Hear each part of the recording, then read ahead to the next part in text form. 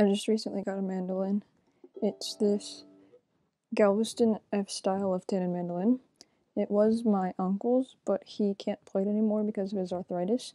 So he figured that giving it to me would give it a new life and some good use. So I'm very excited about that and learning how to play it. But it doesn't currently have a strap on it.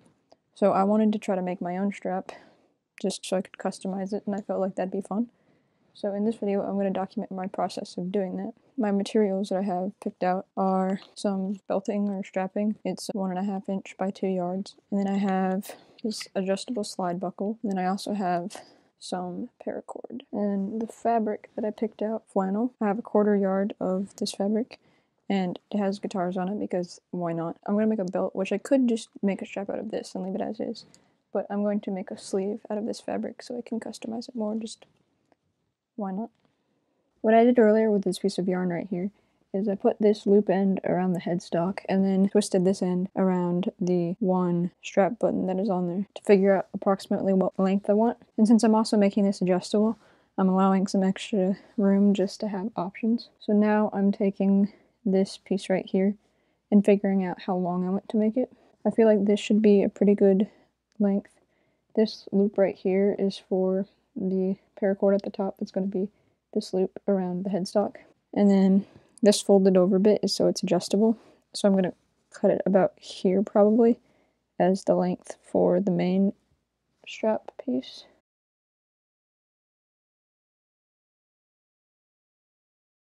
So that piece is about 50 inches. And then I'm also going to have another piece that's kind of doubled over like this. And I'm going to sew it and then have another paracord attachment here. And that's going to be the part that goes on the strap button itself. That part I don't need to account for the fabric. So this fabric itself is only 43 inches wide. So I'm going to have to attach 2 pieces together to make it a little bit longer, but that's alright. I just have to make sure I do that when I start sewing.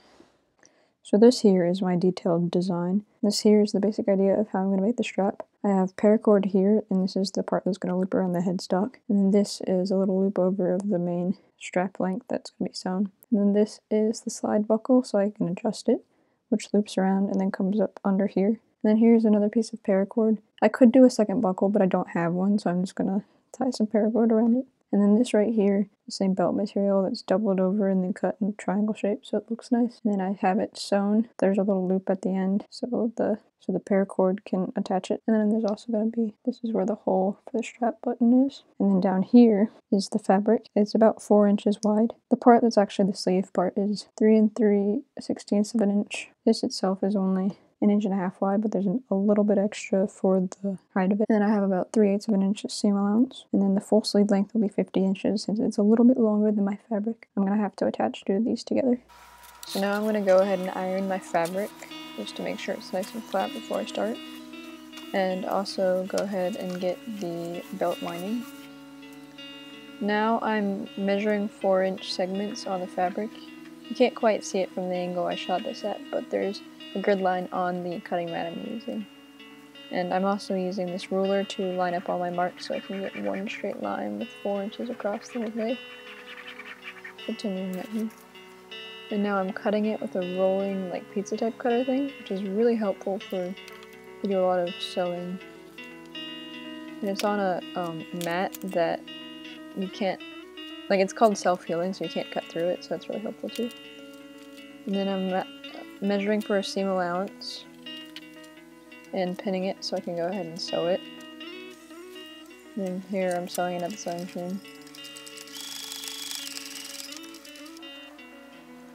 And that is the nice seam. Now I'm ironing it so the seam is flat.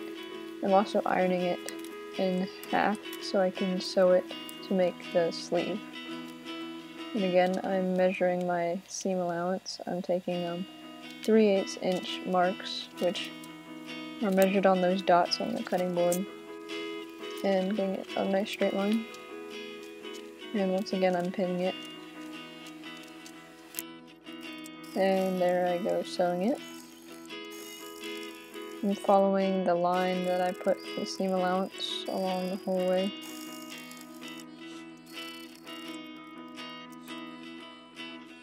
And then I'm taking all the pins out and turning it inside out.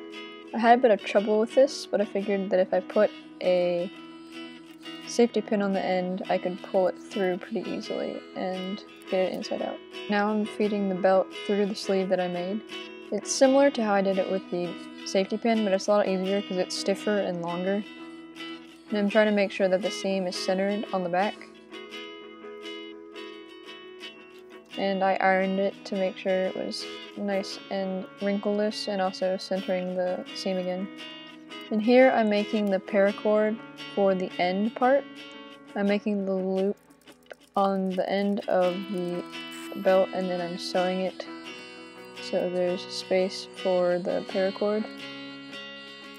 And I measured all the paracord that I need, and I'm going ahead and burning the ends so they don't unravel, because nylon, it has like plastic glue kind of in it. And then I fed it through and tied it in a square knot and put some super glue on it to make sure it stayed nice and tight.